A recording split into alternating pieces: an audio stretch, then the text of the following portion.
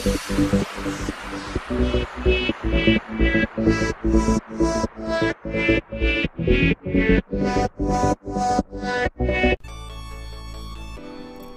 friends, in this video we are going to study about the topic characteristic of automation. Now point number first is input, and it is represented by sigma. Sigma is the input alphabet that contains all the input value, that is I0, I1, I2 till In.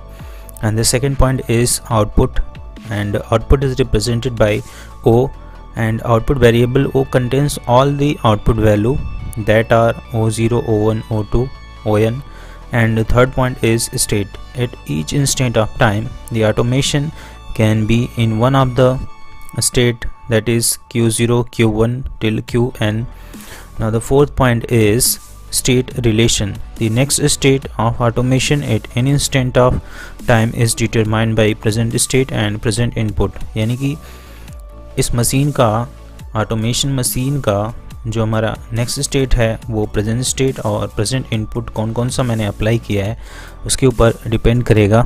Now the fifth one is output relation, and the output relation is either state only और both state and input. यानी कि जो output का relation है या तो state पे depend करेगा या तो वो स्टेट और इनपुट दोनों पे डिपेंड करेगा. That is the characteristic of automation.